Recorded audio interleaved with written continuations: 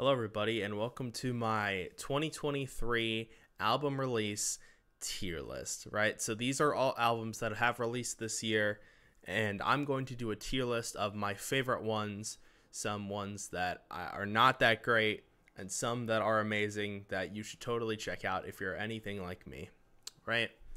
So we're starting off with a low note here because this is the first one that appeared. Pere Rucka, I believe, with Gizmo and Eddie or something.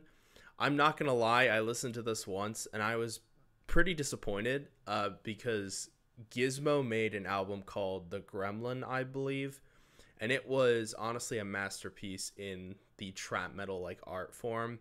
And so going from that to this just feels like a downgrade. I don't know. I listened to this once and I just was not a fan. I'm sorry. It's not a good album in my opinion. It was a collaborative effort and I appreciate like all of the people who worked hard on it, but honestly, compared to everything else on this list, it's not that great. Now, on the total opposite end of the spectrum, we have Cement by Black and Biv. This, I keep saying this is literally the album of the year. If you love aggressive rap metal trap kind of influences, you will love this album. It's so loud, it's so aggressive. It's like my favorite project that has released this year, quite honestly. I love the sounds, I love the samples, literally everything about this project I just absolutely love. I love Black so much. He's like one of my favorite rappers, and Biv was also a really good addition to this entire album. Both people were rapping this entire album and singing. It's a good combination of rapping and singing and just a lot of really aggressive tones that really work out super well. And I love how abstract the cover art is. It kind of fits the album and like the noises really well, and I appreciate that quite a lot. I keep saying this is album of the year, and honestly, it's up here. It's up here. It's a really good album. Grim Age by The Classic Crime. I love The Classic Crime. They have a lot of really cool acoustic stuff. They have a lot of good rock songs. I listened to this album once, and I'm gonna be honest, it's not my favorite that they released. It's their most recent release that was dropped this year. It's fine. It's good, but it's just not my favorite album of theirs. It's not bad like at all. Trust me. It's nowhere near bad. But I only listened to it like once, and compared to all their albums that I listened to, it's not my favorite. I think Albatross might be my favorite still. So I'm putting it in C. This new Black album, I listened to it once. I think compared to his other albums, it's probably his like weakest performing album, honestly, both like with streams and just with notoriety, and also with the original song stuck in my head from albums ago, and that did not happen in this case, honestly. Once I finished listening to it, I'm like, okay, that was a listen. But honestly, compared to his other albums, this is pretty low on the charts. Call Me If You Get Lost Deluxe Edition, that's a good solid A. Honestly, Tyler the Creator is an amazing artist, both in the rap and with the singer-songwriter sphere. He just keeps getting better. It's not my favorite album released this year, mostly because this is actually a deluxe, so the original album released like 2 years ago or something. But the deluxe tracks are really good, and specifically Sorry Not Sorry is like my favorite from the deluxe album, which is that. And that song alone is an S, but honestly, the rest of the bonus tracks I wasn't super hyped about. I did like the album, like the original album, but I don't know, the deluxe songs besides the last one just weren't really my vibe. But that last song with the music video is so good. So for that, it's getting an A. Abstinence. Oh boy. All right, Bad Lad. I've tried listening to this so many times, and I don't know what it is. I like Bad Lad as an artist, and I did like some of the singles. The singles, I think, were good, and it's good. It's just, I think compared to everything that's dropped this year, I'm kind of in the middle on it, honestly. I'd listen to it over like Grim Age, but honestly, it's not like, I don't think it's my favorite project that's dropped this year. It's good, it's just like not my favorite. Butcher House by Cemetery. Ooh, okay, so this is a very much Chicago trap kind of vibes. It's distorted, in a way where the only way I can describe it, it's almost like he's using a Freddy Fish filter, if you know that, like a Humongous Entertainment old voice acting filter kind of thing. I don't know if that makes any sense to literally anybody that's watching this, but that's kind of the vibe I get with the voice, like the screaming and the rapping and stuff like that. Honestly, I like this album a lot. I do. I think it goes above Abstinence for sure, but I think Tyler's probably better, just honestly. Then we have 10,000 Gex by 100 Gex. I freaking love this album. I don't know if I love it more than the original album, because the original album was honestly a masterpiece. This one's good, but I think their first album's better. I like the rock elements. I think it's definitely better than Grim Age for sure. I want to put it high B because I actually listened to it today and it's still really good. But I think I definitely prefer the original 100 Gex album. And we have another deluxe album by Freddie Dredd. I like this album. I think it's fine. It's kind of in the middle for me. It's not my favorite release because it's also a deluxe album, so the original album was like years ago. One of the reasons why I really love the deluxe album is because Danny Brown is on it, and that was my introduction to Danny Brown, and now I love that man. He's great. Great music. I like it more than Abstinence. I don't think I like it more than Butcher House, though. So it's going up there. The new Spider-Man soundtrack that dropped this year, I'm going to be honest, I wasn't a big fan of this. I tried listening to it, and I don't know. I just don't like the fact that it's one producer throughout the entire album, whereas obviously the first album, I'm pretty sure there were different producers instead of just like one main producer throughout the entire thing. So a lot of the beats just felt samey. My favorite part of this album is Lil Wayne's verse, though, so that gets some more points. I'd listen to, actually, I think it goes below Grim Age. I think it's fine. The first Spider-Man soundtrack, I think, is just way better in general, and that would be an S for sure, because I just, so many good songs. And also, I just like the features a lot more on the first album. We have 3 by Josiah. I tried listening to it a few times. It's fine. I think he's trying to go for a more like singer-songwriter thing, which is fine. I just think it's kind of in the middle. And we have Scaring the Hose by JPEG Mafia and Danny Brown. So I've been on a JPEG Mafia kick this year specifically, and that also got me into Danny Brown as well. This is definitely an S tier. I'm not gonna lie. Between these two albums, I've just been thinking, like, what have I found more enjoyment in? And honestly, I think for me specifically, it's Cement. Because I love giving the most amount of love to, like, the smaller creators as well. I think I like Cement just a little bit more than Scaring the Hose. I think that album, though, by JPEG Mafia and Danny Brown, is really good. As, like, an experimental rap album, I appreciate it quite a lot. I have a lot of good things to say about it, but we have a lot more albums to go through. I think whatever's an S tier, I think is worth listening to for sure. And those two albums, I think, are definitely worth a listen. The Walls Have Eyes by Killswitch. I'm not a big Killswitch fan, but I did listen through the entire album.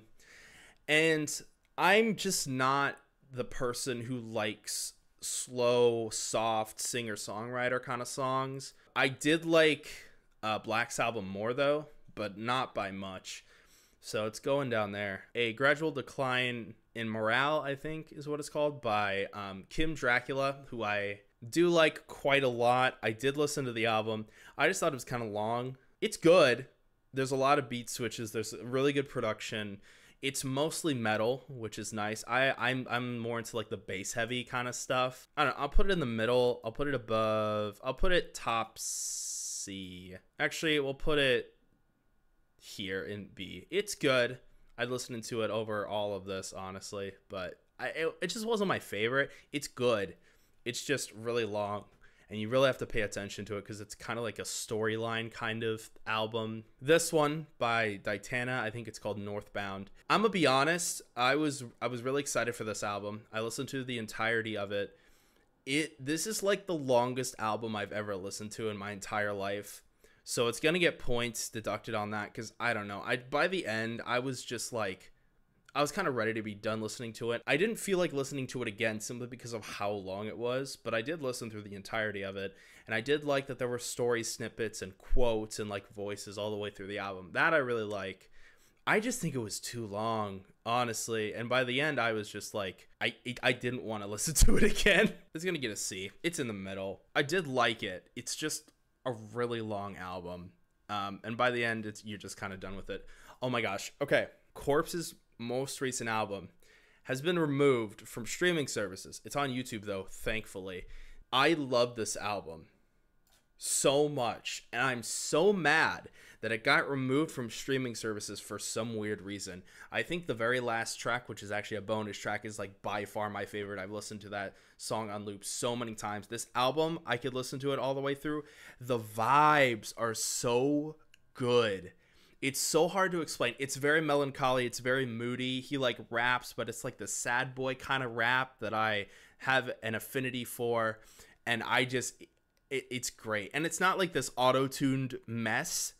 It's like this guy like spitting honest truths on a microphone. And I felt that. I was like, I can tell you're being like actually honest in your music. And I appreciate that. So it's going in S. I'm so happy it got made.